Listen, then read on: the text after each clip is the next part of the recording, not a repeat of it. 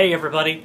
Okay, so here we are. We are about to summarize everything you need to know about the integrated rate laws for first, second, and zeroth order.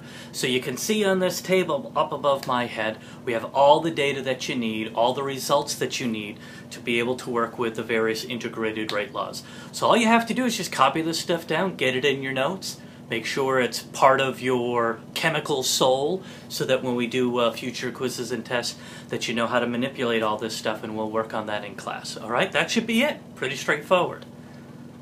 What's that? I'm sorry, what did you say? There are mistakes up there?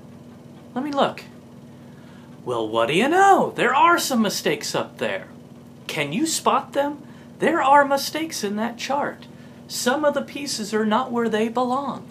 Can you spot which ones? Can you move them around to the right spot? For example, I think that this guy here doesn't belong there. I think it goes somewhere else. And I think that maybe, just maybe, maybe this guy here doesn't belong there. Maybe this guy here doesn't belong there. Or that guy there doesn't belong there. Or how about that guy? Maybe that guy? I don't know. You better double check this chart because I don't think a lot of it's right. You better double check it and come in with the right one into class. I'll see you later. You figure it out.